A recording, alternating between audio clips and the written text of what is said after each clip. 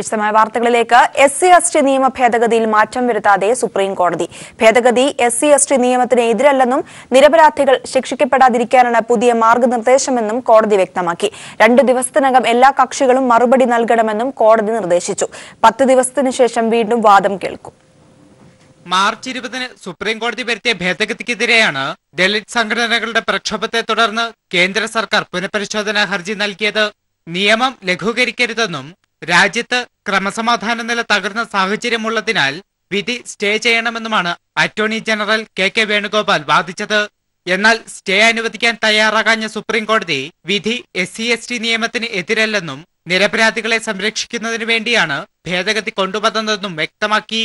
Case register ചെയ്യപ്പെട്ടു കഴിഞ്ഞ് പ്രതിയായ ആൾ മുൻകൂർ ജാമ്യത്തിന് ശ്രമിച്ചാൽ നൽകണം. പ്രാഥമിക അന്വേഷണം നടത്തി കുറ്റക്കാരനെന്ന് കണ്ടെത്തിയാൽ മാത്രം എഫ്ഐആർ രജിസ്റ്റർ ചെയ്യാൻ തുടങ്ങിയ ഭേദഗതികളാണ് സുപ്രീം കോടതി കൊണ്ടുവന്നത്. Justice AK. Goyal, U Lalit എന്നിവരടങ്ങിയ ബെഞ്ചാണ് വാദം കേട്ടത്. തെരുവിൽ പ്രക്ഷോഭം നടത്തുന്നവർ വിധിപ്പകർപ്പ് വായിച്ചിട്ടുണ്ടാകില്ലെന്ന ആരോപണവും ജസ്റ്റിസ് എ.കെ. ഗോയൽ ഉന്നയിച്ചു. എല്ലാ കക്ഷികൾക്കും മറുപടി നൽകാൻ 2 ദിവസത്തെ സമയം അനുവദിച്ചു. 10 ദിവസത്തിനു ശേഷം വീണ്ടും വാദം കേൾക്കും. News bureau, Delhi. ഉത്തരേന്ത്യയിൽ ദളിത് വിഭാഗങ്ങൾക്കു നേരെ അക്രമം തുടരുന്നു. രാജസ്ഥാനിൽ ദളിത് നേതാക്കൾക്കു നേരെ സംഘപരിവാർ ആക്രമണം നടത്തുകയാണ്. MLAമാരുടെ വീടുകൾ തീവച്ചു. കൂടുതൽ വിവരങ്ങളുമായി വിഷ്ണു ചേരുകയാണ്. വിഷ്ണു, ഉത്തരേന്ത്യയിൽ എങ്ങും ആക്രമണങ്ങൾ അഴിച്ചുവിടുന്ന ഒരു അവസ്ഥ. ഇപ്പോൾ അവസാനമായി കിട്ടിയ വിവരം MLAമാരുടെ വീടുകൾക്ക് തീവച്ചു എന്നതാണ്. എന്താണ് ഇതിന്റെ വിശദാംശം? പ്രിയ, ഇന്ന് സുപ്രീം കോടതി ഉത്തരവ് വന്നിരുന്നു. അതായത് ദളിത് നിയമം ഭേദഗതി ചെയ്തത് സ്റ്റേ ചെയ്യില്ല എന്നൊരു ഉത്തരവ് സുപ്രീം കോടതിയുടെ ഭാഗത്തു നിന്നും വന്നിരുന്നു. ഈ ഒരു ഉത്തരവ് വന്നതിന് പിന്നാലെയാണ് രാജസ്ഥാനിൽ ഉന്നത ജാതിക്കാർ ദളിത് വിഭാഗക്കാരെ ആക്രമിക്കുന്ന ഒരു സ്ഥിതിയിലേക്ക് പോയത്. ഇവിടെ രാജസ്ഥാനിലാണ് ഇപ്പോൾ വ്യാപകമായിട്ടുള്ള ഒരു ആക്രമണം അഴിച്ചുവിട്ടിരിക്കുന്നത്. രാജസ്ഥാനിലെ കരൗളി ജില്ലയിൽ ദളിത് നേതാക്കൾക്ക് നേരെ ആക്രമണം നടത്തി നിരവധി പേർക്കാണ് പരിക്കേറ്റിരിക്കുന്നത്. ഇതിൽ ഏറ്റവും പ്രധാനം 2 ദളിത് MLAമാരുടെ വീടുകൾക്ക് ഇവർ തീവച്ചിട്ടുണ്ട്. അതുതന്നെ ഇപ്പോൾ ഇവിടെ പോലീസ് ക്യാമ്പ് ചെയ്യുന്നുണ്ട്. ഇവിടെ നിരോധനാജ്ഞ പ്രഖ്യാപിച്ചു കഴിഞ്ഞു. രാജസ്ഥാനിൽ പല ഭാഗങ്ങളിലും ഇപ്പോൾ ഈ ഒരു അക്രമം വ്യാപിച്ചിരിക്കുകയാണ്. അതായത് ദളിത് നേതാക്കൾക്ക് നേരെയുള്ള അക്രമം രാജസ്ഥാനിലെ പല ഭാഗങ്ങളിലും വ്യാപിച്ചു എന്നാണ് ഇപ്പോൾ നമുക്ക് ലഭിക്കുന്ന റിപ്പോർട്ടുകൾ. അതുകൊണ്ട് തന്നെ ഇവിടെ കുറെ സ്ഥലങ്ങളിൽ, രാജസ്ഥാനിലെ മിക്ക സ്ഥലങ്ങളിലും ഇപ്പോൾ ഒരു നിരോധനാജ്ഞ പ്രഖ്യാപിച്ചിട്ടുണ്ട്. പല സ്ഥലങ്ങളിലും ഇന്റർനെറ്റ് സേവനങ്ങളും വിച്ഛേദിച്ചിട്ടുണ്ട്. എന്തു തന്നെയായാലും ഈ ഒരു ഇന്നലെ ദളിത് വിഭാഗങ്ങളുടെ ഭാഗത്തു നിന്നും വലിയ തോതിലുള്ള ഒരു പ്രതിഷേധം ഉയർന്നിരുന്നു. ഇതിൽ BJP ഭരിക്കുന്ന ഈ രാജസ്ഥാനിലും മധ്യപ്രദേശിലും എല്ലാം തന്നെയാണ് ദളിതർ ഏറ്റവും വലിയ സംഘർഷമുണ്ടാക്കിയത്. എന്തു തന്നെയായാലും ഇന്ന് അതിനൊരു തിരിച്ചടി നൽകുകയാണ്. ദളിതരെ അടിച്ചമർത്തുന്ന ഒരു സ്ഥിതിയിലേക്കാണ് ഇപ്പോൾ രാജസ്ഥാനിൽ കാര്യങ്ങൾ നീങ്ങിക്കൊണ്ടിരിക്കുന്നത്. എന്തു തന്നെയായാലും ഈ ഒരു സാഹചര്യത്തിൽ എങ്ങനെയും അടിച്ചമർത്തുക, ഈ ഒരു പ്രശ്നം കൂടുതൽ രൂക്ഷമാകാതിരിക്കാനുള്ള ശ്രമങ്ങൾ പോലീസിന്റെ ഭാഗത്തു നിന്നും തുടങ്ങിക്കഴിഞ്ഞു. കാരണം ഇപ്പോൾ ദളിതർ ഇത്ര വലിയൊരു സംഘടിച്ച് ഇത്ര വലിയൊരു സംഘർഷം ഇതുവരെ രാജ്യത്ത് ഉണ്ടായിട്ടില്ല ദളിത് സംഘടനകളുടെ ഭാഗത്തു നിന്നും. അതുകൊണ്ട് തന്നെ അവർക്ക് നേരെ ഇനിയും BJPയുടെ ഭാഗത്തു നിന്നും ആക്രമണങ്ങൾ ഉണ്ടായാൽ അവർ തിരിച്ച് പ്രതികരിക്കാൻ തുടങ്ങിയാൽ ഇന്ത്യ ഇതുവരെ കണ്ടിട്ടില്ലാത്ത വലിയൊരു സംഘർഷത്തിലേക്ക് പോകും എന്നുള്ള ഒരു സ്ഥിതിവിശേഷമുണ്ട്. അതുകൊണ്ട് തന്നെയാണ് ഇപ്പോൾ ഇതിനെ വലിയ അടിച്ചമർത്താനുള്ള എല്ലാ ശ്രമങ്ങളും ഇപ്പോൾ കേന്ദ്രം നടത്തുന്നതും. പ്രിയ, ഉത്തരേന്ത്യയിൽ ദളിത് വിഭാഗങ്ങൾക്ക് നേരെയുള്ള അക്രമം തുടരുകയാണ്. MLAമാരുടെ വീടുകൾക്ക് തീവച്ചു. വിവരങ്ങളാണ് വിഷ്ണു നൽകിയത്. തുടർച്ചയായ 19ാം ദിനവും പാർലമെന്റിന്റെ ഇരുസഭകളും പ്രതിപക്ഷ ബഹളത്തെ തുടർന്ന് പിരിഞ്ഞു. ദളിത് സംഘടനകൾ നടത്തിയ ഭാരത് ബന്ദിനിടെ ഉണ്ടായ അക്രമത്തിൽ കേന്ദ്രം ലോക്സഭയിൽ വിശദീകരണം നൽകി. ദളിത് നിയമത്തിൽ കേന്ദ്ര സർക്കാർ വെള്ളം ചേർത്തിട്ടില്ലെന്ന് കേന്ദ്ര ആഭ്യന്തരമന്ത്രി രാജ്നാഥ് സിംഗ്. രാജ്യസഭയിൽ മുരളീധരൻ ഉൾപ്പെടെയുള്ള അംഗങ്ങൾ സത്യപ്രതിജ്ഞ ചെയ്തു. തുടർച്ചയായ 19ാം ദിവസവും ഇരുസഭകളും ഇന്നത്തേക്ക് പിരിഞ്ഞത്. കാവേരി വിഷയത്തിൽ ലോക്സഭ പ്രക്ഷുബ്ധമായി. പ്രതിപക്ഷ ബഹളത്തിനിടെ കേന്ദ്ര ആഭ്യന്തരമന്ത്രി രാജ്നാഥ് സിംഗ് ദളിത് വിഷയത്തിൽ കേന്ദ്രത്തിന്റെ വിശദീകരണം നൽകി. എസ്.സി.എസ്.ടി നിയമത്തിൽ കേന്ദ്ര സർക്കാർ വെള്ളം ചേർത്തിട്ടില്ലെന്നും കുറ്റക്കാർക്കെതിരെ ശക്തമായ നടപടി സ്വീകരിക്കുമെന്നും രാജ്നാഥ് സിംഗ് സഭയെ അറിയിച്ചു. ദളിത് വികാരങ്ങൾ സംരക്ഷിക്കുന്നതിന് സർക്കാർ പ്രതിജ്ഞാബദ്ധരാണെന്നും രാജ്നാഥ് സിംഗ് പറഞ്ഞു. രാജ്നാഥ് സിംഗ് വിശദീകരണം നൽകിയതിന് പിന്നാലെ അവിശ്വാസ പ്രമേയം പരിഗണിക്കാതെ ലോക്സഭാ സ്പീക്കർ സുമിത്ര മഹാജൻ സഭ ഇന്നത്തേക്ക് പിരിച്ചുവിട്ടു. TDPയുടെ പ്രതിഷേധത്തെ തുടർന്നാണ് രാജ്യസഭ നിർത്തിവെച്ചത്. TDP അധ്യക്ഷൻ ചന്ദ്രബാബു നായിഡു പ്രതിപക്ഷ നേതാക്കളുമായി കൂടിക്കാഴ്ച നടത്തി. B. മുരളീധരൻ ഉൾപ്പെടെയുള്ള പുതിയ അംഗങ്ങളുടെ സത്യപ്രതിജ്ഞാ ചടങ്ങും രാജ്യസഭയിൽ നടന്നു. ധനമന്ത്രി അരുൺ ജെയ്റ്റ്ലിയെ സഭയുടെ തലവനായും പ്രഖ്യാപിച്ചു. News bureau, Delhi. വിഴിഞ്ഞം തുറമുഖ പദ്ധതിയിൽ സമയം നീട്ടി നൽകാനാകില്ലെന്ന് മുഖ്യമന്ത്രി. കൂടുതൽ ഉപകരണങ്ങൾ എത്തിച്ച് പദ്ധതി സമയത്ത് പൂർത്തിയാക്കാനും മുഖ്യമന്ത്രി ആവശ്യപ്പെട്ടു. കരൺ അദാനി നടത്തിയ കൂടിക്കാഴ്ചയാണ് മുഖ്യമന്ത്രി ഇക്കാര്യം അറിയിച്ചത്. അതേസമയം ഇപ്പോഴത്തെ കരാർ അനുസരിച്ചുള്ള സമയത്ത് തുറമുഖം പൂർത്തിയാക്കാനാകില്ലെന്നും പരമാവധി വേഗത്തിൽ പൂർത്തിയാക്കാൻ ശ്രമിക്കുമെന്നും കരൺ അദാനി മുഖ്യമന്ത്രിയെ ധരിപ്പിച്ചു. വ്യാജ വാർത്തയെന്ന പരാതി ഉണ്ടായാൽ മാധ്യമപ്രവർത്തകരുടെ അംഗീകാരം റദ്ദാക്കാനുള്ള നീക്കത്തിൽ നിന്ന് കടുത്ത പ്രതിഷേധത്തെ തുടർന്ന് കേന്ദ്ര സർക്കാർ പിൻവാങ്ങി. സർക്കുലർ പിൻവലിക്കാൻ പ്രധാനമന്ത്രി നരേന്ദ്രമോദി കേന്ദ്ര വാർത്താ വിതരണ മന്ത്രാലയത്തിന് നിർദ്ദേശം നൽകി. മാധ്യമ മേഖലയിൽ നിന്ന് പ്രതിഷേധം ശക്തമാകുന്നു. പ്രസ് ക്ലബ് ഓഫ് ഇന്ത്യ പ്രതിഷേധ യോഗം ചേർന്നു. NDA സർക്കാരിനെതിരെ വരുന്ന വാർത്തകൾ തടയുക ലക്ഷ്യമിട്ടാണ് നരേന്ദ്രമോദിയുടെ വിശ്വസ്തയും വാർത്താ പ്രക്ഷേപണ വകുപ്പ് മന്ത്രിയുമായ സ്മൃതി ഇറാനിയുടെ നേതൃത്വത്തിൽ പുതിയ മാധ്യമ നിയന്ത്രണ വ്യവസ്ഥകൾ കൊണ്ടുവന്നത്. മാധ്യമങ്ങളിൽ വരുന്നത് വ്യാജ വാർത്തയാണെന്ന് ആരെങ്കിലും പരാതി നൽകിയാൽ അതിന്റെ അടിസ്ഥാനത്തിൽ മാധ്യമപ്രവർത്തകർക്ക് പ്രസ് ഇൻഫർമേഷൻ ബ്യൂറോ നൽകുന്ന അക്രഡിറ്റേഷൻ റദ്ദാക്കും. ആദ്യപടിയായി 3 മാസത്തേക്കും പിന്നീട് അനിശ്ചിതകാലത്തേക്കും അംഗീകാരം റദ്ദാക്കാൻ പ്രക്ഷേപണ മന്ത്രാലയത്തിന് കഴിയും. മാധ്യമപ്രവർത്തകർക്കെതിരായ പരാതിയിൽ broadcasting association, press council of India എന്നിവർ 15 ദിവസത്തിനുള്ളിൽ അന്വേഷണ റിപ്പോർട്ട് നൽകണമെന്നും പുതിയ വ്യവസ്ഥ നിർദ്ദേശിക്കുന്നു. മാധ്യമങ്ങളെ നിയന്ത്രിക്കാൻ നിലവിൽ ഭരണഘടനാപരമായ സംവിധാനങ്ങളുണ്ട്. അതിനെ മറികടന്നാണ് പുതിയ നിയന്ത്രണങ്ങൾ കൊണ്ടുവന്നത്. ഇതിനെതിരെ മാധ്യമമേഖലയിൽ നിന്നടക്കം ശക്തമായ പ്രതിഷേധങ്ങൾ ഉയർന്നു. പ്രസ് ക്ലബ് ഓഫ് ഇന്ത്യ ദില്ലിയിൽ അടിയന്തര പ്രതിഷേധ യോഗം ചേർന്നു. മാധ്യമപ്രവർത്തകരുടെ യൂണിയനുകളും എതിർപ്പറിയിച്ച് രംഗത്തെത്തി. ഇതോടെ പ്രധാനമന്ത്രി നരേന്ദ്രമോദി സർക്കുലർ പിൻവലിക്കാൻ വാർത്താ പ്രക്ഷേപണ മന്ത്രാലയത്തിന് നിർദ്ദേശം നൽകി. പ്രസ് കൗൺസിൽ ഓഫ് ഇന്ത്യ ഇക്കാര്യങ്ങളിൽ നടപടിയെടുക്കുമെന്നും പ്രധാനമന്ത്രിയുടെ ഓഫീസ് അറിയിച്ചു. News bureau, Delhi. ചെങ്ങന്നൂരിൽ വോട്ടർമാരെ BJP പണം നൽകി സ്വാധീനിക്കാൻ ശ്രമിക്കുന്നുവെന്ന ആരോപണം. BJPയുടെ നിയന്ത്രണത്തിലുള്ള വിമുക്ത ഭടന്മാരുടെ സംഘടനയുടെ നേതാവ് ക്യാപ്റ്റൻ KA പിള്ളയ്ക്കെതിരായിട്ടാണ് ആരോപണം ഉയർന്നിരിക്കുന്നത്. സാമ്പത്തികമായി പിന്നോക്കം നിൽക്കുന്ന വീടുകളിലെത്തി 2000 രൂപ വീതമാണ് വിതരണം ചെയ്തത്. വീടുകളിലെത്തി ജാതിയും മതവും പറഞ്ഞ് വോട്ട് പിടിക്കാൻ ശ്രമിക്കുന്നതായും വോട്ടർമാർ പീപ്പിൾ TVയോട് പറഞ്ഞു. വോട്ടർമാരെ പണം നൽകി സ്വാധീനിക്കാൻ ശ്രമിച്ചുവെന്ന് കാട്ടി CPIM പോലീസിൽ പരാതി നൽകി. കഴിഞ്ഞ 3 ദിവസത്തിലേറെയായി BJP നേതാവ് ക്യാപ്റ്റൻ KA പിള്ളയുടെ നേതൃത്വത്തിൽ സാമ്പത്തികമായി പിന്നോക്കം നിൽക്കുന്ന വീടുകളിലെത്തി പണം വാഗ്ദാനം ചെയ്താണ് വോട്ട് പിടിക്കാൻ ശ്രമിക്കുന്നത്. ചെങ്ങന്നൂർ നഗരസഭാ അതിർത്തിയിലെ 49ാം ബൂത്ത് പരിധിയിലെ അങ്ങാടിക്കൽ മലയിലെ വീടുകളിലാണ് ഇന്നലെ ഇദ്ദേഹം എത്തിയത്. മൈതാനത്ത് കളിച്ചുകൊണ്ടിരുന്ന കുട്ടികൾക്ക് 2000 രൂപ വീതം നൽകിയെന്ന് കുട്ടികൾ പീപ്പിൾ TVയോട് പറഞ്ഞു. കോച്ചിങ് എന്നിട്ട് പുള്ളി ഞങ്ങൾക്ക് മറ്റേ 2000 രൂപ വന്ന് മറ്റേ നിങ്ങൾക്ക് ജേഴ്സി അടിക്കാൻ സ്പോൺസർഷിപ്പ് ആണോന്ന് പറഞ്ഞില്ല. അങ്ങനെ പറഞ്ഞ് 2000 രൂപ വന്ന് അത് ഈ പൈസ ഇവന്റെ അമ്മയാണ് കലാന്റിയുടെ പൈസ ഏൽപ്പിച്ച് പണം നൽകിയ ശേഷം വീടുകളിലെത്തി ജാതിയും മതവും പറഞ്ഞ് വർഗീയത ഇളക്കിവിടാൻ അദ്ദേഹം ശ്രമിച്ചതായും ആരോപണം ഉയർന്നിട്ടുണ്ട്. നമ്മളെല്ലാം ഹിന്ദുക്കളാണ്, ഒരു മാറ്റം വേണം എന്ന് പറഞ്ഞു. ഞാൻ അന്നേരം പറഞ്ഞു മാറ്റത്തിന്റെ ഇത് അന്ന് പിന്നെ ഗുജറാത്തിൽ ഒരു ഹരിജനെ വെട്ടിക്കൊന്ന കുതിരപ്പുറത്ത് കയറിയെന്നും പറഞ്ഞുകൊണ്ട് അങ്ങനെയാണോ മാറ്റം സംഭവിപ്പിക്കുന്നതെന്ന് ചോദിച്ചു. വോട്ടർ പട്ടിക കാണിച്ച് വീടുകൾ കയറാൻ തങ്ങൾക്ക് 50 രൂപ വീതം നൽകിയതായി കുട്ടികൾ പീപ്പിൾ TVയോട് പറഞ്ഞു. ആ നമ്പര് ടിക്ക് ചെയ്യാൻ പറഞ്ഞ ഇവിടെ ഉള്ള വീട്ടുകൾ അവരുടെ വീട്ടിൽ പണം ഞങ്ങൾ അതിന് ഞങ്ങൾക്ക് അറിയാവുന്നവരെ എല്ലാവരും ടിക്ക് ചെയ്ത് എന്നിട്ട് പിന്നെ അത് കഴിഞ്ഞ് ഞങ്ങൾക്ക് 50 രൂപ എടുത്തു തന്നു. നിർധനായ വ്യക്തി എന്ന വ്യാജേന KA പിള്ളയെ ബന്ധപ്പെട്ട മാധ്യമ പ്രവർത്തകനും അദ്ദേഹം പണം വാഗ്ദാനം ചെയ്തു. എനിക്ക് ഫിറ്റ്സിന്റെ അസുഖമുള്ള സാറേ, അപ്പൊ കല വന്നെന്റെ ഭാര്യയോടൊന്ന് പറഞ്ഞായിരുന്നു, സാറ് വന്നിങ്ങനെ സഹായിക്കുന്നതിന്റെ അപേക്ഷയൊക്കെ ഉണ്ടെന്ന് പറഞ്ഞായിരുന്നു സാറേ. ഒരു പ്രോഗ്രാം ഉണ്ട്. BJPയുടെ തെരഞ്ഞെടുപ്പ് ചിഹ്നം പതിച്ച വിസിറ്റിംഗ് കാർഡുമായിട്ടാണ് ഇദ്ദേഹം വീടുകളിലെത്തുന്നത്. സിംഗപ്പൂർ ആസ്ഥാനമായി പ്രവർത്തിക്കുന്ന chamber of maritime arbitration അംഗമാണെന്നാണ് visiting കാർഡിൽ പറയുന്നത്. നിർധന കുടുംബത്തിലെ ചെറുപ്പക്കാർക്ക് ജോലിയും ക്യാപ്റ്റൻ KA പിള്ള വാഗ്ദാനം ചെയ്യുന്നുണ്ട്. കുട്ടികൾ ഉപയോഗിച്ച് രാഷ്ട്രീയ പ്രവർത്തനം നടത്തുന്ന ഇദ്ദേഹത്തിന്റെ ശൈലിയിൽ മാതാപിതാക്കൾ ആശങ്കയിലാണെന്ന് പ്രദേശത്തെ CPIM നേതാവ് സുധീഷ് പറഞ്ഞു. മാതാപിതാക്കൾ അടക്കമുള്ളവർ പേടിച്ചിരിക്കുകയാണ്. ഒന്ന്, രാഷ്ട്രീയം എന്നുള്ളത് മാത്രമല്ല, പ്രായമുള്ള മനുഷ്യനാണ്, ഏത് തരത്തിലാണ് കുട്ടികളെ എന്തിനു ഉപയോഗിക്കാൻ വേണ്ടിയാണ് എന്നുള്ള പേടിയുകളുണ്ട്. വോട്ടർമാരെ പണം നൽകി സ്വാധീനിക്കാൻ ശ്രമിച്ചു എന്നാരോപിച്ച് ക്യാപ്റ്റൻ KA പിള്ളയ്ക്കെതിരെ ചെങ്ങന്നൂർ CPIM മണ്ഡലം സെക്രട്ടറി MH റഷീദ് പോലീസിൽ പരാതി നൽകി. News bureau, Chengannur. വിഴിഞ്ഞം പദ്ധതി പൂർത്തിയാക്കാൻ കൂടുതൽ സമയം അനുവദിക്കാനാകില്ലെന്ന് മുഖ്യമന്ത്രി. കൂടുതൽ ഉപകരണങ്ങൾ എത്തിച്ച് സമയബന്ധിതമായി നിർമ്മാണം പൂർത്തിയാക്കണമെന്ന് മുഖ്യമന്ത്രി ആവശ്യപ്പെട്ടു. അദാനി ഗ്രൂപ്പ് സിഇഒ കരൺ അദാനി മുഖ്യമന്ത്രിയുമായി നടത്തിയ ചർച്ചയിലാണ് മുഖ്യമന്ത്രി സർക്കാർ നിലപാട് വ്യക്തമാക്കിയത്.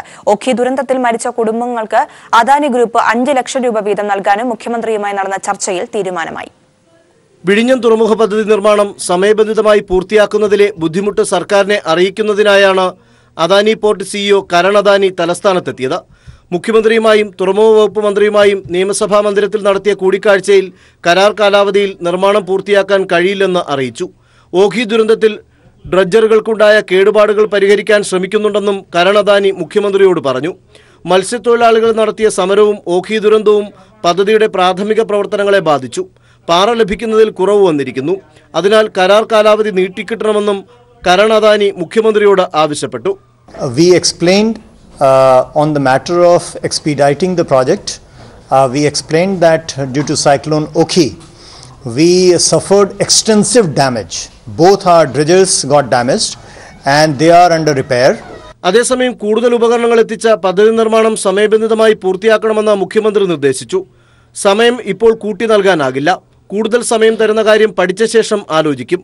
നഷ്ടപരിഹാരം സംബന്ധിച്ചും സർക്കാർ ആലോചിച്ച് തീരുമാനം അറിയിക്കാമെന്നും മുഖ്യമന്ത്രി കൂടിക്കാഴ്ചയിൽ വ്യക്തമാക്കി. എന്നാൽ നിർമ്മാണത്തിനായി പുതിയ ഡ്രഡ്ജർ എത്തിക്കുമെന്നും 2 ബർത്തിന് പകരം 5 ബർത്ത് ആദ്യഘട്ടത്തിൽ നിർമ്മിക്കുമെന്നും അദാനി ഗ്രൂപ്പ് അറിയിച്ചു. Sunil Arimanur, news bureau, Thiruvananthapuram. നഴ്സുമാരുടെ minimum വേതനം സംബന്ധിച്ച് സർക്കാരിന് അന്തിമ വിജ്ഞാപനം ഇറക്കാമെന്ന് ഹൈക്കോടതി. മിനിമം വേതനം നടപ്പാക്കരുതെന്നാവശ്യപ്പെട്ട് മാനേജ്മെന്റുകൾ സമർപ്പിച്ച ഹർജി ഹൈക്കോടതി തള്ളി. വിജ്ഞാപനം ഇറങ്ങിയ ശേഷം പരാതി ഉണ്ടെങ്കിൽ അത് ചോദ്യം ചെയ്യാൻ തടസ്സമില്ലെന്നും കോടതി വ്യക്തമാക്കി. നഴ്സുമാരുടെ മിനിമം വേതനം 20,000 രൂപയാക്കാൻ സർക്കാർ തീരുമാനമെടുത്ത സാഹചര്യത്തിലാണ് മാനേജ്മെന്റുകൾ ഹൈക്കോടതിയെ സമീപിച്ചത്. ഇത് സംബന്ധിച്ച് അന്തിമ വിജ്ഞാപനം ഇറക്കുന്നത് സ്റ്റേ ചെയ്യണമെന്ന മാനേജ്മെന്റുകളുടെ ആവശ്യം ഹൈക്കോടതി അനുവദിക്കുകയും ചെയ്തിരുന്നു. പിന്നീട് ഹർജിയിൽ വിശദമായ വാദം കോടതി കേട്ടു. മിനിമം വേതനം സംബന്ധിച്ച് പഠിക്കാൻ കമ്മിറ്റിയെ നിയോഗിച്ചിരുന്നുവെന്ന് സർക്കാർ ഹൈക്കോടതിയെ അറിയിച്ചിരുന്നു. പ്രശ്നപരിഹാരത്തിനായി ഹൈക്കോടതി മീഡിയേഷൻ സെല്ലിന്റെ നേതൃത്വത്തിൽ നഴ്സുമാരും മാനേജ്മെന്റുകളുമായും ചർച്ച നടത്തിയെങ്കിലും അത് പരാജയപ്പെട്ടുവെന്നും സർക്കാർ കോടതിയെ അറിയിച്ചു. തുടർന്ന് വിജ്ഞാപനം ഇറക്കാൻ അനുമതി നൽകണമെന്ന സർക്കാരിന്റെ ആവശ്യം അനുവദിച്ച കോടതി മാനേജ്മെന്റുകളുടെ വാദം തള്ളി. വിജ്ഞാപനം ഇറങ്ങിയ ശേഷം പരാതിയുണ്ടെങ്കിൽ അത് ചോദ്യം ചെയ്യാൻ തടസ്സമില്ലെന്നും കോടതി വ്യക്തമാക്കി. ആവശ്യമെങ്കിൽ രമ്യമായ ഒത്തുതീർപ്പിന് സർക്കാരിന് ശ്രമിക്കാമെന്നും കോടതി അറിയിച്ചു. News bureau, Kochi. വയനാട്ടിൽ സർക്കാർ മിച്ചഭൂമി സ്വകാര്യ വ്യക്തികൾക്ക് വിട്ടുകൊടുക്കാൻ റവന്യൂ വകുപ്പ് നടപടി സ്വീകരിച്ചുവെന്ന പ്രതിപക്ഷത്തിന്റെ ആരോപണത്തിൽ വിജിലൻസ് അന്വേഷണം നടത്തുമെന്ന് മുഖ്യമന്ത്രി നിയമസഭയിൽ.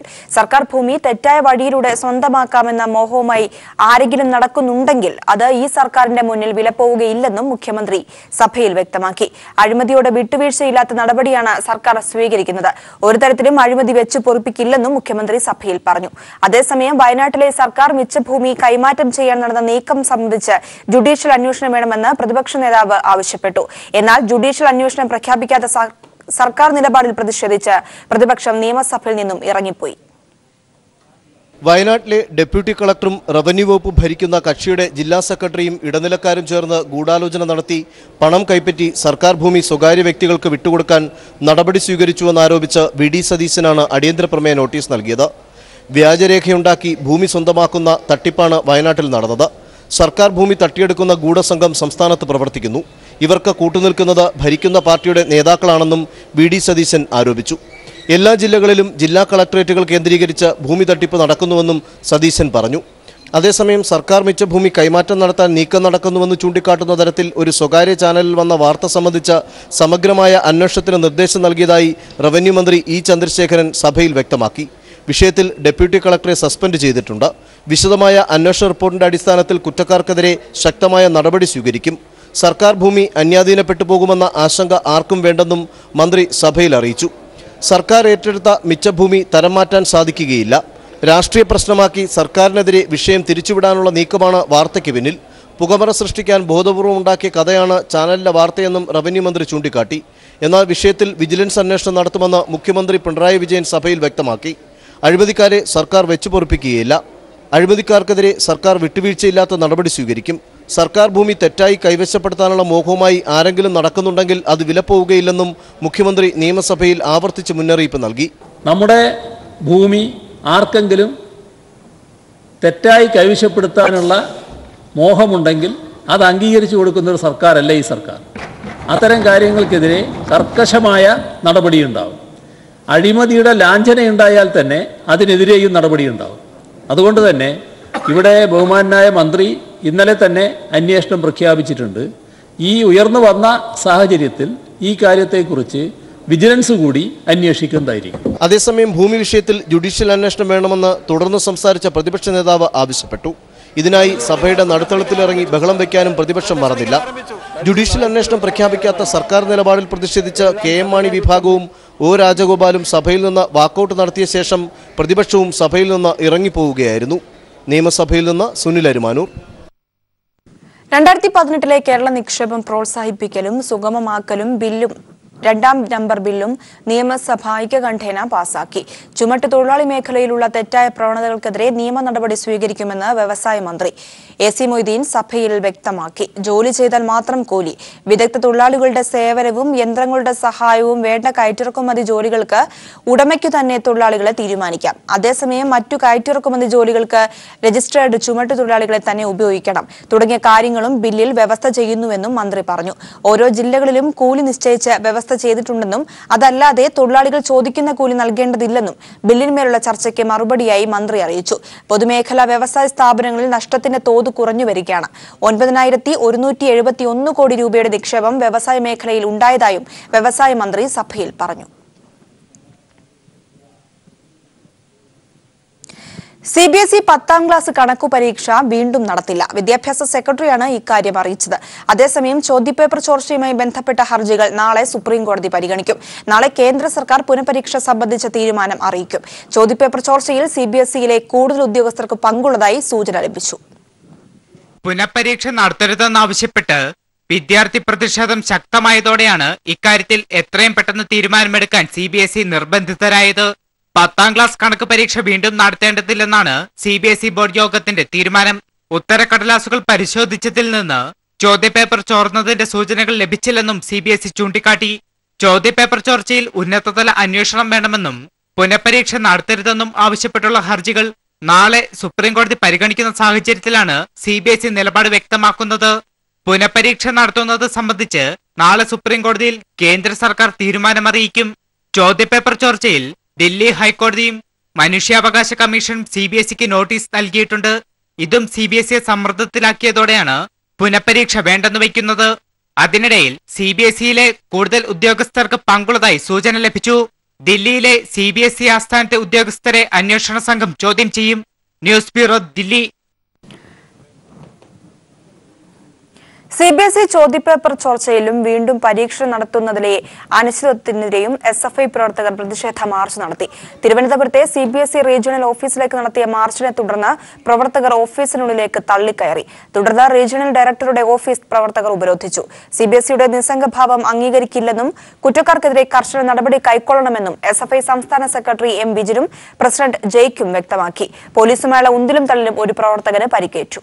സംഘപരിവാർ ബന്ധം പരസ്യമാക്കി കീഴാറ്റൂരിൽ ബൈപ്പാസ് വിരുദ്ധ സമരം നടത്തുന്ന വയൽക്കിളികളുടെ സമരപ്പന്തൽ BJP പരിപാടിക്കായി വിട്ടു നൽകി. സംഘപരിവാർ നേതാക്കൾക്കൊപ്പം വേദി പങ്കിട്ട വയൽക്കിളി നേതാക്കൾ BJPയുടെ ഭൂമി വന്ദനത്തിലും പങ്കെടുത്തു.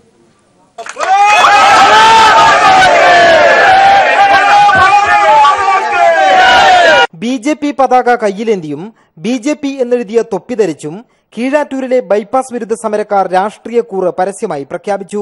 കീഴാറ്റൂർ വയലിൽ കിട്ടിയ വയൽക്കിളികളുടെ സമരപ്പന്തൽ BJP പരിപാടിക്കായി വിട്ടുനൽകി. BJP നേതാക്കൾക്കൊപ്പം വേദി പങ്കിട്ട സുരേഷ് കീഴാറ്റൂർ പരിസ്ഥിതി വിഷയങ്ങൾ മറന്ന് CPIMന് എതിരെ നടത്തിയ രാഷ്ട്രീയ പ്രസംഗത്തിന് കയ്യടിച്ചു. സംഘപരിവാറിന്റെ ഭൂമി വന്ദനം ഉൾപ്പെടെയുള്ള പരിപാടികളിലും വയൽക്കിളി നേതാക്കൾ സജീവമായി തന്നെ പങ്കെടുത്തു.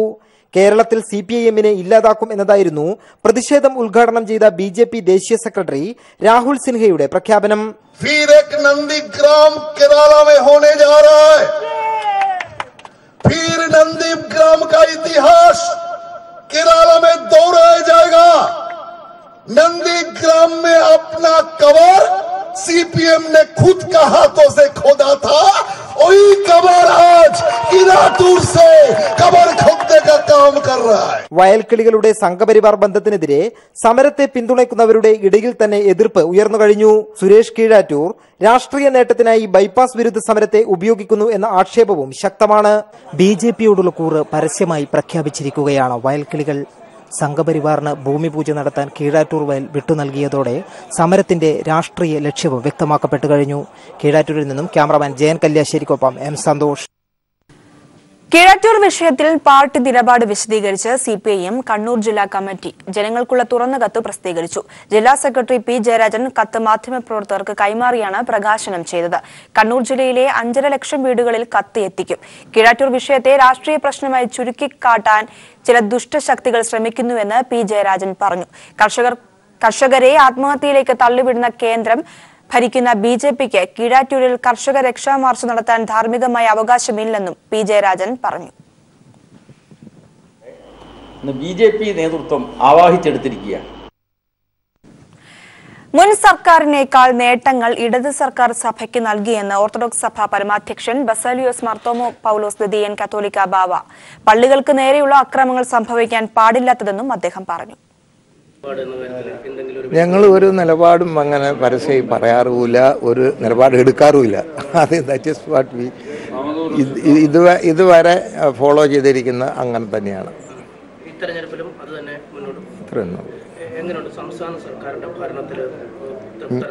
ഞങ്ങൾക്ക് കേരള സംസ്ഥാനത്തിൻ്റെ ഭരണത്തിൽ ഒരുപാട് നേട്ടങ്ങൾ ഉണ്ടായിട്ടുണ്ട്. ഇപ്പോൾ ഉള്ളൂർ സർവീസ് സഹകരണ ബാങ്ക് ഏർപ്പെടുത്തിയ മഹാകവി ഉള്ളൂർ സ്മാരക സാഹിത്യ പുരസ്കാരം പ്രശസ്ത നോവലിസ്റ്റും പത്രപ്രവർത്തകനുമായ രവിവർമ്മ തമ്പുരാന്റെ പൂജ്യം എന്ന നോവലിന് ലഭിച്ചു. 10,001 രൂപയും പ്രശസ്തി പത്രവും ശില്പവും അടങ്ങുന്നതാണ് പുരസ്കാരം. രണ്ടാമത് പുരസ്കാരമാണ് രവിവർമ്മ തമ്പുരാന് ലഭിക്കുന്നത്. Doctor KS Ravikumar, doctor CR Prasad, professor Suja Susan George എന്നിവരടങ്ങിയ സമിതിയാണ് പുരസ്കാരം നിർണയിച്ചത്. പ്രഥമ പുരസ്കാരം കവി പ്രഭാവർമ്മയ്ക്കായിരുന്നു.